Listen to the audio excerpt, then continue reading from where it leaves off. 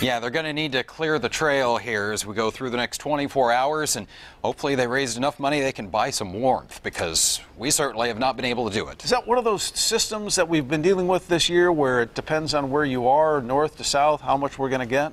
Yeah, and that's really been kind of the freezing. The rain-snow line has been in play a lot, and it looks like some areas will get in on a bit of a mix. But we have plenty of cold air in place for us right now. It's 24 in Indianapolis, 22 in Peru, and 21 degrees in Muncie. Let's take you through your evening planning forecast, and you see those temperatures will actually hold pretty steady as that snow develops with a light north wind. Will still be around 23 degrees for us at 9 and 10 o'clock. Here's a look at TrueView radar and where we see some of that light snow and getting some fine light snowflake reports around Terre Haute into Sullivan. Also see that starting to extend into Greencastle, and here within the next hour may see a little bit of light snow activity into Indianapolis, but you see it's going to be picking up as we go through the evening. Quite a bit more snow back into Illinois and Missouri, and this is what we will call round one of that snow. Let's take you with TrueCast here. This is 8 o'clock this evening, and you can see how quickly that snow is going to be spreading to the east, but initially it will be light. That leading edge around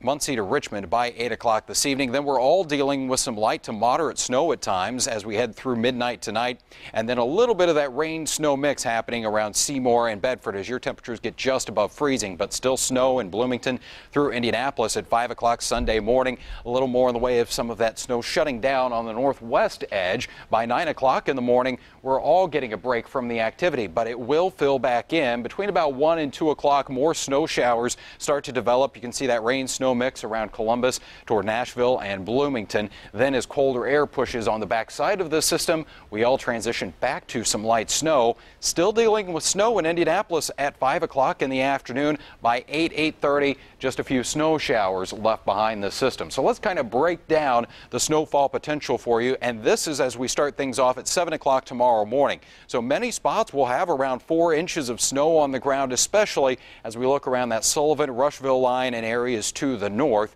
Then as we go into the afternoon and add on round number 2, ultimately coming in with a pretty good swath of 3 to 6 inches of snow. Now you see this deeper blue north of Indianapolis, and some spots could close in on that 6 to 7 inch amount of snowfall. So we'll have to watch that. And then of course where we get a little more in the way of some rain, Seymour, Bedford closer to 2 to maybe 3 inches of snow. Closer 3 to 4 for Bloomington. Then on Monday, we're between weather systems. It will be a colder start, but a dry day for us. 19 in the morning, 30 for the afternoon, and already another system we need to be aware of coming in for Tuesday morning. We see pink on the map. That's not good. That means a mix of sleet and freezing rain for Tuesday morning before temperatures warm enough, and then we push in some heavy rain as we go through Tuesday afternoon. So again, be aware of this. During Monday night into Tuesday, we'll see a slick Tuesday morning commute, I think, with freezing rain and sleet before it transitions to rain.